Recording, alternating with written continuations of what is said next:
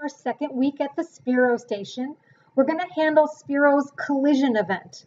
So Sphero is smart enough to know if he has collided with a hard surface, and you're going to write code to tell him to turn to the right to see if he can get around the obstacle. So I have some code written here. I'm going to run it, and here is my Sphero on the right. So I'm going to set him running forward. He senses he's collided, turns red, and then goes around the obstacle. I also added some code to make him come back to me, because I didn't want to have to keep getting up to get it. So I'll go ahead and stop that code. And then you and I are going to write it together. So I'm going to go back here and start a new project by hitting the plus sign. You can call it collide or crash or whatever you like. The first thing I'm going to add is my other event, because I have the program start event. But now we're going to have another event, the on collision event. So the way it works is Sphero is going to execute the code under the program start until he senses a collision. Then he's going to stop this code and scoot right down here. Execute this code and then go right back up here where he left off. So what we're going to do is we're going to set a variable that says when I start the program, my crash variable is 0. Once I've collided, I'm going to set that crash variable to 1 and then continue my code. And the code is going to do something different if I've crashed than if I have not crashed. It's going to turn right if I've crashed. So we're going to make him essentially drive and check if I've crashed, drive, check if I've crashed, drive, check if I've crashed. So whenever you do something repeatedly, it's going to be a loop. So let's start with the loop. I'm going to put that under the on start program. Inside the loop, let's loop 4 times. And then we're going to say, if I've crashed, go right, and if not, go straight. So let's go ahead and put the if, then, else in there. And then I'm going to need a variable, my crashed variable. So let's go to variables and create that. I'm going to call it crashed. And I'm going to set its initial value to 0.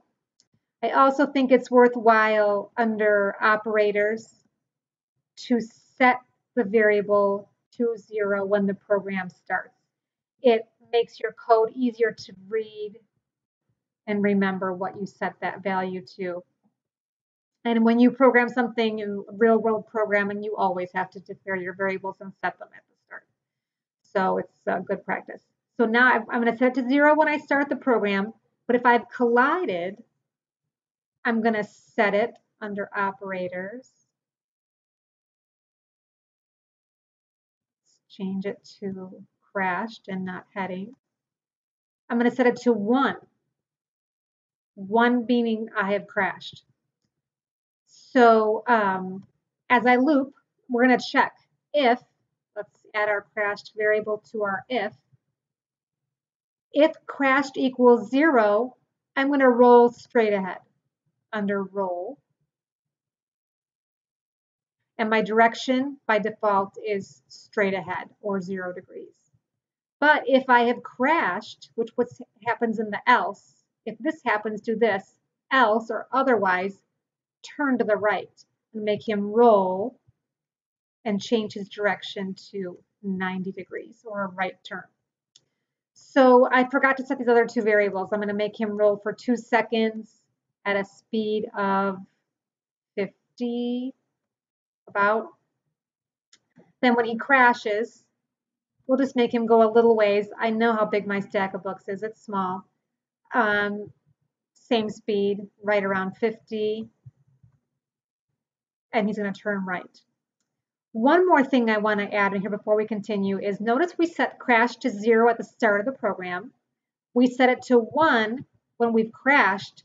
We never set it back to 0 because theoretically we've handled the crash event right here. We've said turn to the right and move a little bit out of the way. So let's go ahead and under operators set that back. Oops, it's got to be right in the else. And then go to variables. Then we're going to set crash back to 0 because I've handled my collision by turning right and moving a little bit out of the way. set it back to 0, and then continue looping. Then it's going to be 0 again. It's going to move forward. One final thing that I did in my sample program was I set the color. It makes it a little easier to see what's going on. If I set the color to green, when I'm going straight, and it's going to set it to red when I've crashed. It's just a little visual indicator that your code is working properly. So go ahead and write that code. I'm going to ask you to pause the video right now and go ahead and write that code. When that code is working and you're satisfied with it, come back here and we're going to write a little bit of more code to prepare for next week. So hit pause and write this code.